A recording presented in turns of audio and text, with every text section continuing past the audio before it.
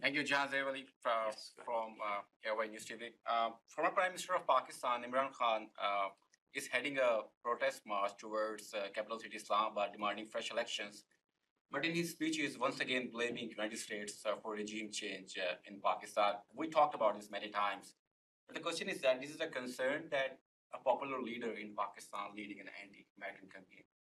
What we can do is counter disinformation, misinformation with information. And we've said many times now, including in this briefing room, that there is no truth to these allegations.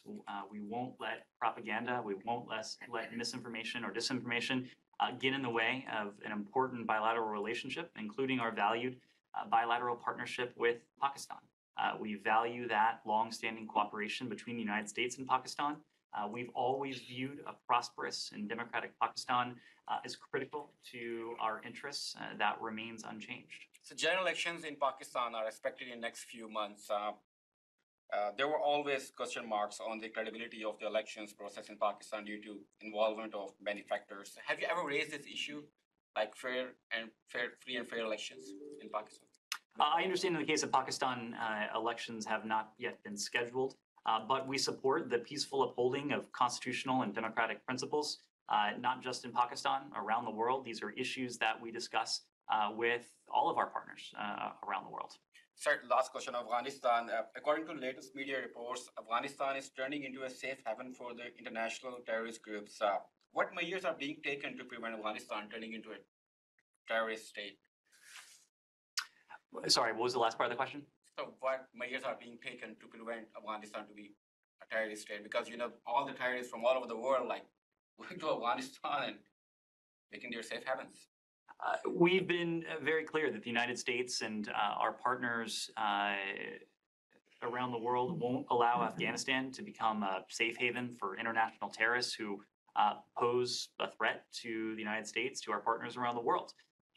The Taliban's actions in sheltering the leader of al-Qaeda in Kabul, they fly in the face of the Doha Agreement and their repeated assurances to the world that they would not allow Afghan territory to be used by terrorists to threaten the security of other countries.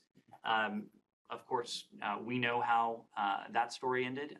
President Biden has been very clear that we will maintain the capacity to act unilaterally if necessary to address any emergent terrorist threats or concerns when it comes to Afghanistan. Our special representative for Afghanistan, Tom West, recently met with the Taliban in Doha. They discussed a number of U.S. interests, including counterterrorism, and will continue to engage with the Taliban pragmatically. Following the sheltering of Ayman al-Zawahiri, the now deceased leader of al-Qaeda, I think it's fair to say that the Taliban will have to earn the trust of the world, and they'll only earn that through their own actions. A follow-up on